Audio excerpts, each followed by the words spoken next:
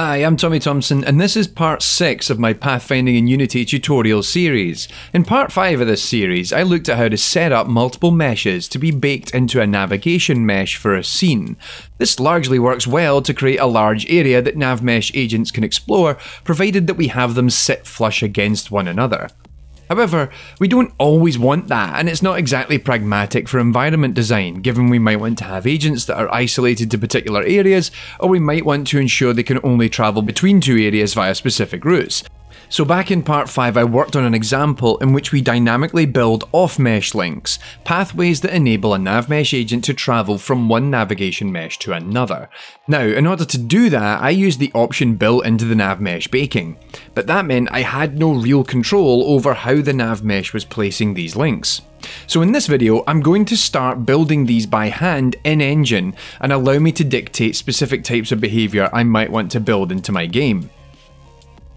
So we want to be able to define where in the world that two navigation meshes can be linked to one another. In order to do that, we have to build our existing NavMesh areas, then create a link to go between the two of them prior to the NavMesh being baked. It will then recognise the established link and allow our agent to move between the two locations.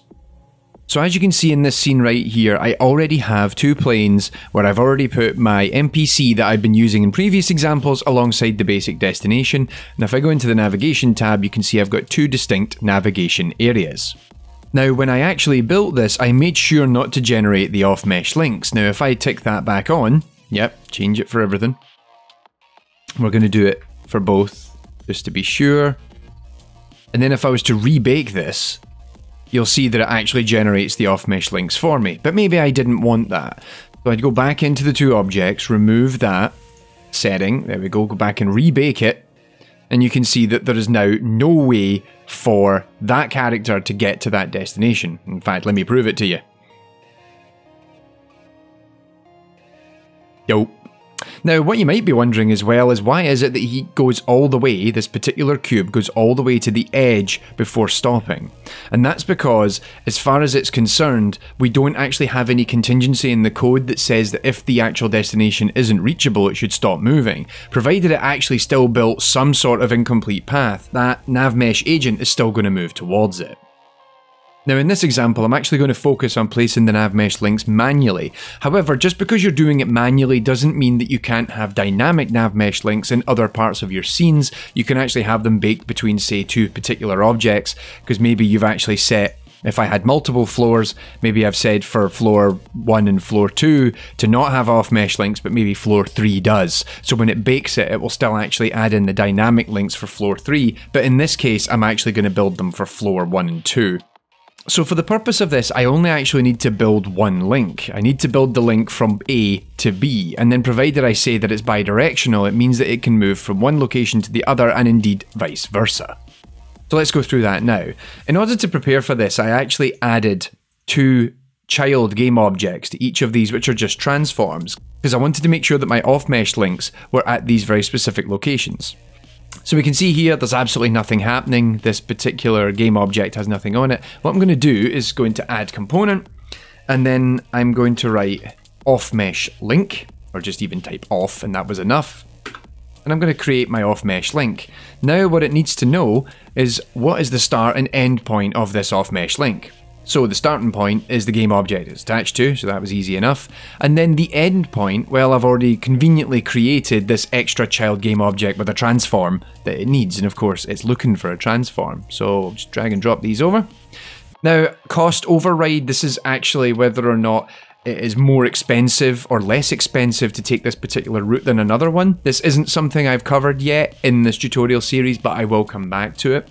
The other thing is whether or not it's bidirectional, meaning can I go from this one to this one, and also from this one to that one.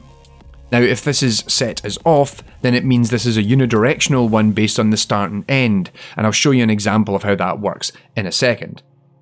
Alright, so this is all put in place. Now the thing is, I don't even need to rebake the navigation mesh at this point, because it's already trying to do the pathing. It just needs that one link to get from one nav mesh point to another one. And as you can see here, when I click on the navigation tab, that link is now evident. So if I hit play, it's going to work, by the way. Whee! Made it from one to the other, we got to the destination. Awesome!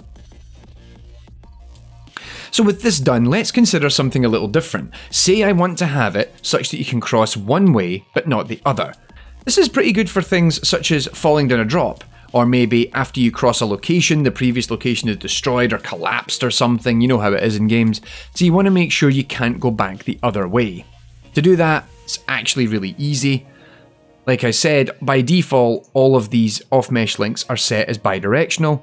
All we have to do is disable that. Now, in order to do that and actually prove to you that that works, what I'll do is, first of all, let's just run it as it currently is.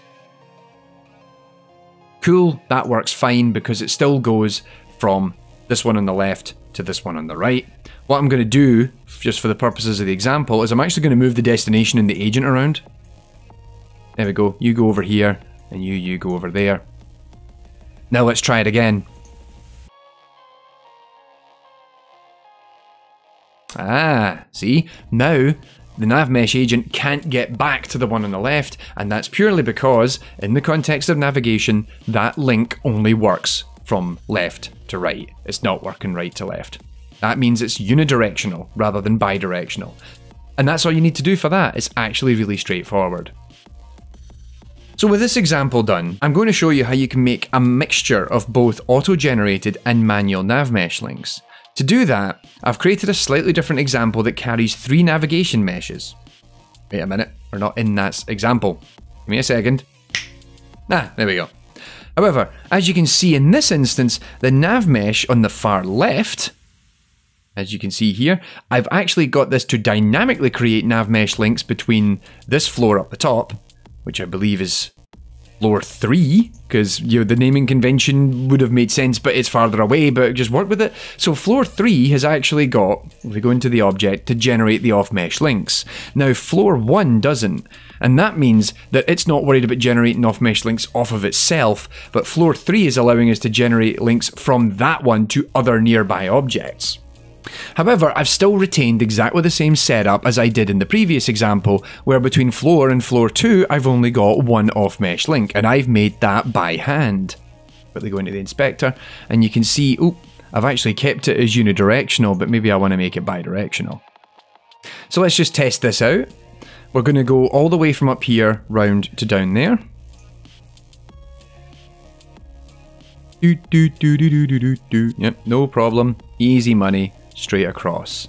And you can see actually, if I was to go back and play that again, but keep the navigation tab open so you can actually see the navigation, you can see that it actually uses what it thinks is the closest dynamically generated off-mesh link for it to kind of prioritize and streamline that movement, whereas in this case it has to use that one because it's the only available one.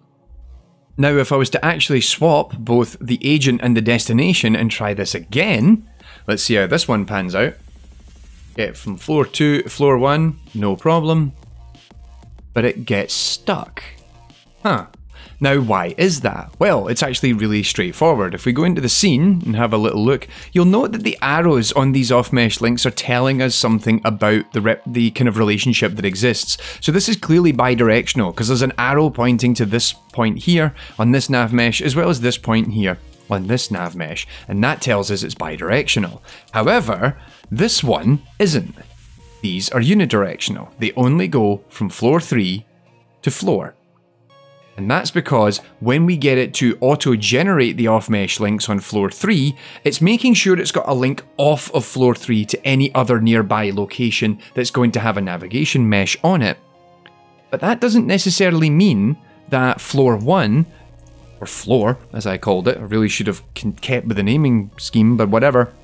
But floor, because generate off-mesh links dynamically isn't on, I have to sit and actually make an off-mesh link for floor to floor 3. And if I don't do that, there's no way on earth for it to get across. Whoops. So for the purposes of just for example in this video, let me actually do that. So what I'm going to do is I'll just create another empty. I'm going to create link 2. And let's see, we'll just create another empty in this one. We'll call link. And we'll put it about here. And then in link 2, I'm going to put that about here.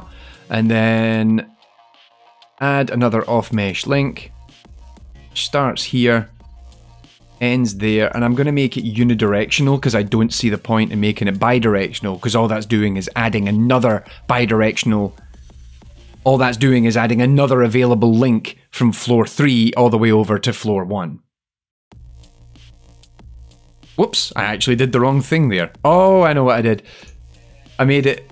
it's going from that. Oh, no, that's the wrong thing. So it starts there, yeah, because if you see...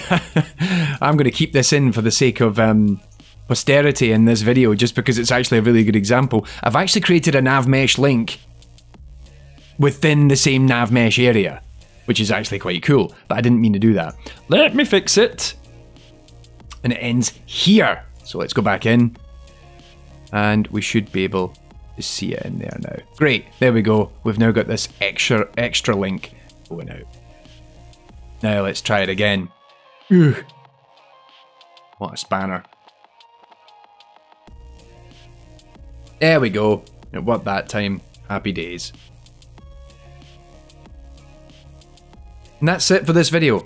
It's a really simple overview of the different approaches we can take to using the off-mesh links to create specific transitions between nav mesh areas. In part 7, I'm going to look at something a little bit different, namely being able to dictate types of nav mesh areas, as well as whether an agent can then move across them. This has been part 6 of the Unity Pathfinding tutorial series here on Table Flip Games. Don't forget to like and subscribe for more tutorials, plus our channel's supported over on Patreon. So if you'd like to get access to our videos early, vote on new topics, and get access to original source material, head on over to patreon.com/tableflipgames.